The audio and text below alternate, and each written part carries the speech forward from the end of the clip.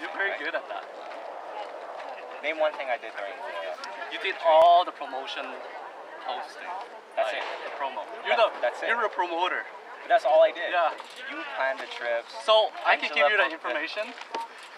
I can give you the information of the company, but you have to like, oh, what day do you guys want to go?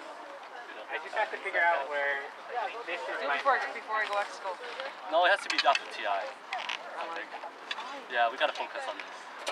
I personally want to do paintball. So. We can do that too. I'm more of a that. I don't think a lot of people want to do. That's why Emmy changed it to laser tag. Because people was like, oh, that hurts. Blah blah blah. It's okay. Get 15.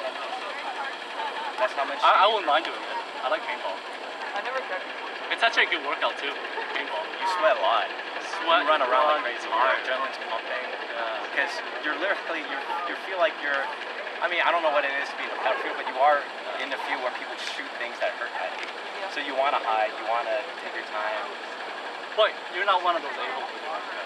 Huh? You're not one of those able to. I was actually. I planned on buying one then. After. I'm not playing. I planned on. I'm not playing. I planned on it. I didn't buy it though. Because We have to be in an even field.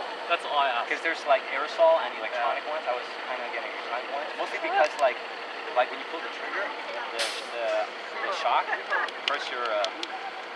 Oh, the electrical one. No, the electric one is like a button. You just have the button and it shoots it. It won't be as painful as the aerosol one, but you still shoot the ball and you still hit. You still